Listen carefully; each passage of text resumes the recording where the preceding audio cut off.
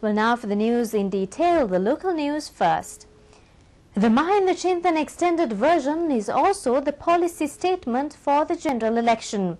The desire of the government is to form a strong administration. These references were made by Minister Maithripala Sirisena at a media conference today. He opined that the Freedom Alliance is presently at its strongest position in the country's political history. He noted that the UNP and the JVP have deteriorated due to poor political decisions. They are at their weakest positions in history.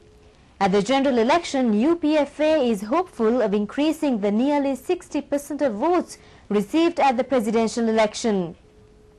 The minister said that a strong parliament is needed to implement the policy statement. As such, he requested the masses to help them in achieving their goal. The JVP has fallen into the most pathetic situation in its history. This has obviously become evident by the party using a different symbol this time. The minister added that it was the leaders of the JVP and the UNP who destroyed the future of the parties. The Attorney General's Department is to file legal action on behalf of Belgium against an aide of Sarath Fonseca. He is wanted in that country over an illegal money transfer case. According to CID sources, Belgian authorities are likely to visit Sri Lanka soon to file action through the Attorney General's Department to recover the money. It has been illegally transferred to a local branch of an international bank in Sri Lanka by Seneka De Silva, a coordinating secretary of Sarath Fonseca, who is now in custody. The coordinating secretary had been sentenced in absentia and imprisoned for 2 years in Belgium for illegal money transfers. CID sources said he is said to have carried out the transfer using the internet. Seneka De Silva was arrested together with General Fonseca over conspiring to assassinate President Mahinda Rajapaksa and his family, as well as several other allegations. Seneka De Silva was a captain of the SDF and had retired from service several years ago. The Colombo Fort Magistrate has granted the Sri Lanka Army permission to record a statement from Wellington De Hoyt, who is a director of the High Corp Limited.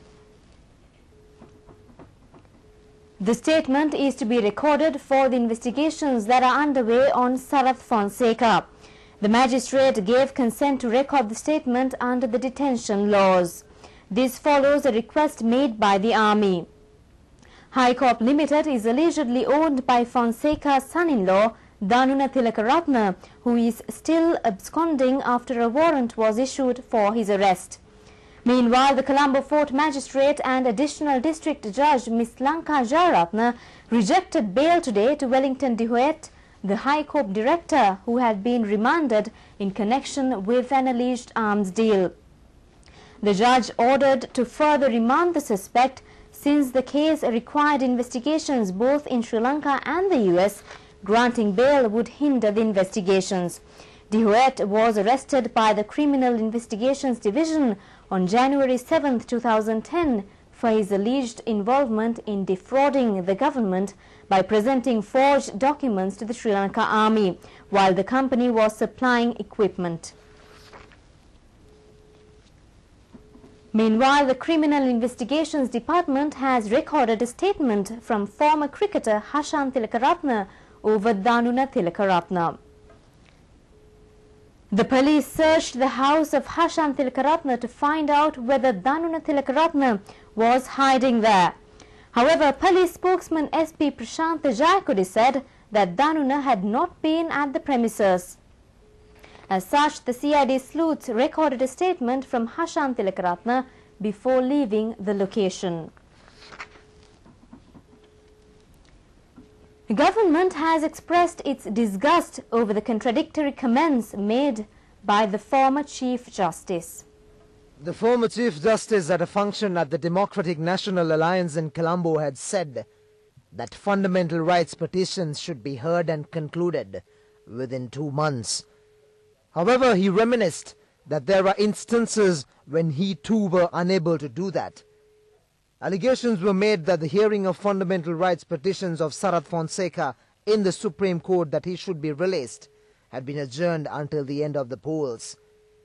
Moderate critics point out that this statement amounts to belittling the legal network. They expressed concern over such statements made by a person such as Sarath and Silva, who had held the highest position of the judicial network.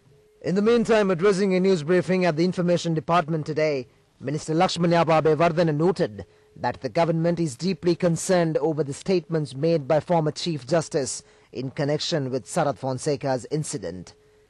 The minister emphasized that comments made by him as a person who was at the court over a case in process is not appropriate. You're watching Prime News, and still on the local segment, China leads foreign lenders to Sri Lanka. China became the top donor to commit aid to Sri Lanka in 2009, lining up more than half the total of $1.2 billion, though Japan was still slightly ahead in actual disbursements.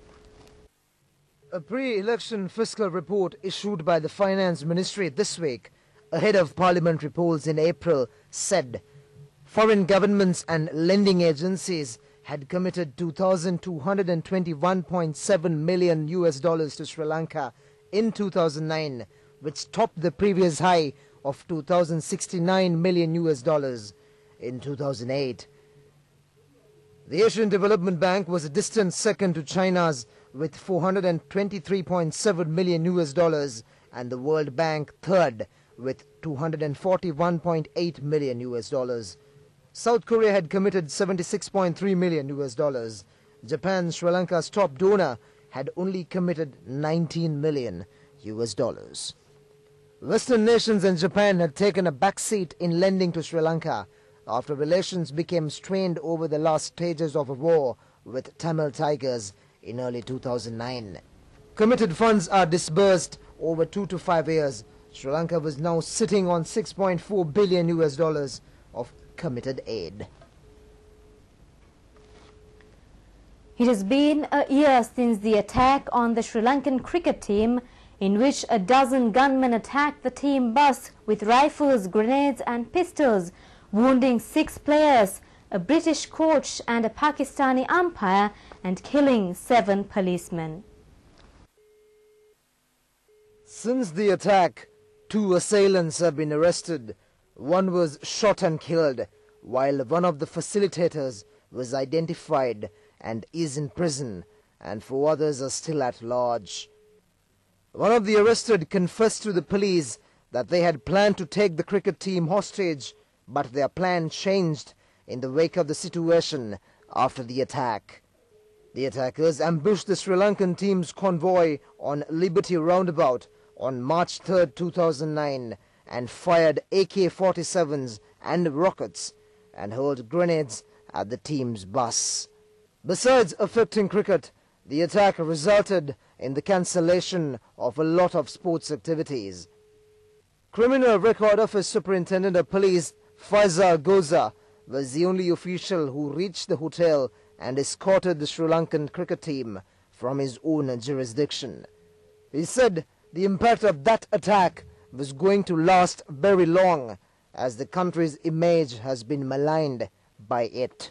He told the Pakistani Daily Times that it is not possible to uncover all the terrorist links in such a limited time. He said information gathering about the remaining men and their links would take some time. He added that the security agencies were working round the clock to capture the remaining assailants.